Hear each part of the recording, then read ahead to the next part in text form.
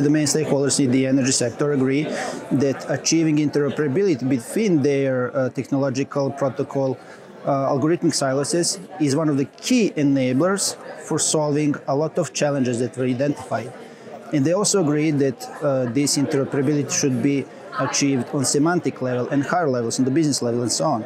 So we have developed semantic interoperability framework as a set of tools and enablers that allow these key stakeholders to deploy the services and the tools that they need to achieve semantic interoperability in the scope and in the manner that they need in the ecosystem where they operate. So the semantic interoperability framework provides them with the means to achieve this interoperability in a streamlined way and to start small and then expand as they see how this new technology and the new way of interoperating works.